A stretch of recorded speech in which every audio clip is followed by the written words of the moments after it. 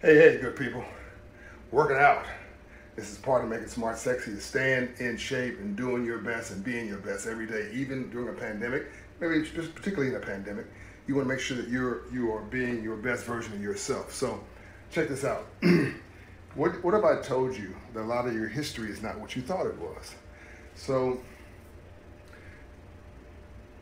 you've gone through what, a drive-through once a week during this pandemic, maybe unfortunately twice a week, which means we should be eating better. Maybe certainly several times a month, right? Okay, fair. Okay, where did drive-throughs come from?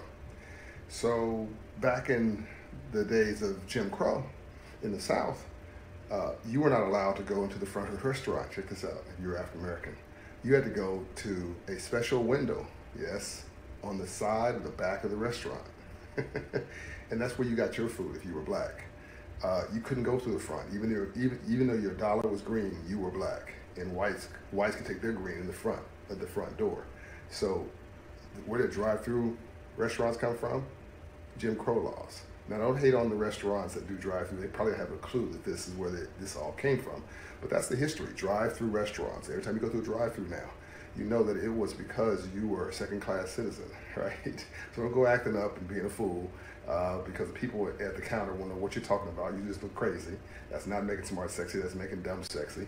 And we've been making dumb sexy for way too long. We've dumbed down and celebrated it. So now we have to make smart sexy again, right? So that means thinking differently and being differently. Don't send the letters to the company CEOs saying they're racist because they probably don't have a clue either. But I do want you to know your history. I do want you to be the best version of yourself, because I don't want you to adhere to what Malcolm X said towards the end of his life. We've been bamboozled, we've been tricked, we've been fooled, and we need to wake up. All right, it's time for us to wake up and stay woke. John O'Brien, I'm all love for you, love and light. Let's go. Let's keep it moving. I gotta get back to my workout.